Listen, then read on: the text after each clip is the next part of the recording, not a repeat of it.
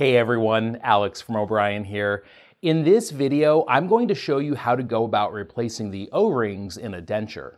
I'll talk about how to determine the correct O-ring to use, how to remove the old one if it's still present, and finally how to insert the new one. And to clarify, I'll be talking about the O-rings for ball abutments, which are a type of stud attachment. Ball abutments aren't as common as they used to be, so you probably won't see them as much as the more popular locator attachment system, but they're still a great attachment. There's still a lot of patients that have them, and they still need to be serviced. And they consist of three parts: the actual ball abutment, which is either attached to an implant or to a root post, the housing, which gets processed into the denture, and finally the O-ring, which fits inside of the housing and allows the housing to achieve retention with the ball abutment.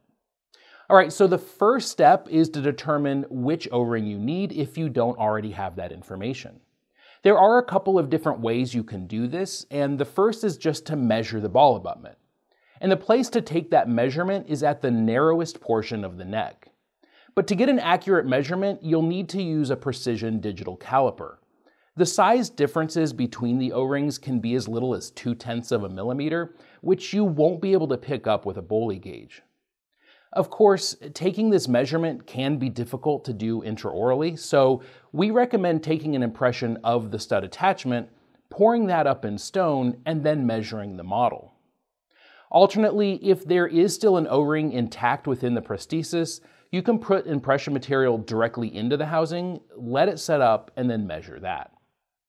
You can then cross-reference the measurement with the O-ring replacement size chart from our friends over at Preat. You'll find a link to that chart in the description below. Another option is to test multiple sizes until you find a good match.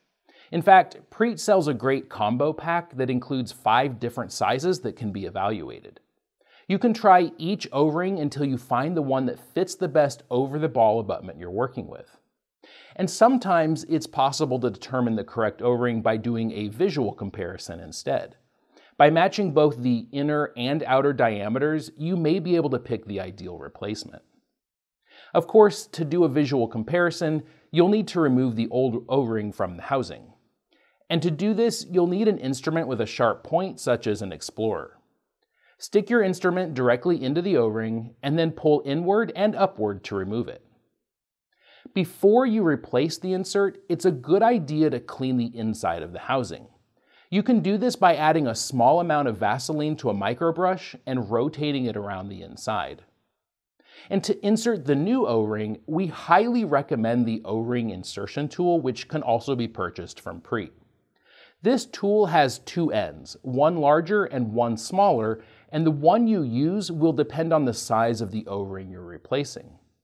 So first, remove the tip from the end that you'll be working with and insert the O-ring. And the easiest way to do this is to set the O-ring on a flat surface and seat the insertion tip on top of the O-ring, pushing down so that the O-ring gets pushed inside of that tip. With the O-ring in place, you'll now use the tool to push the O-ring farther into the tip by slowly rotating the tool while applying gentle pressure. You want to make sure that the O-ring doesn't turn sideways in that tip so that it stays in the same orientation. Once the O-ring has been pushed far enough that it's just about to protrude out the other end, center the tip on the housing and push down on the tool, which will force the O-ring out of the tip and into the housing. This can be a little tricky the first few times you try it, but if you don't succeed the first time, just place the O-ring back in the tip and repeat the process. All of the products I mention here can be purchased directly from Preat using the links in the description. And if you are one of our customers, we would be happy to order those for you as well. I hope you found this video helpful, and as always, feel free to contact us with any questions. See you next time.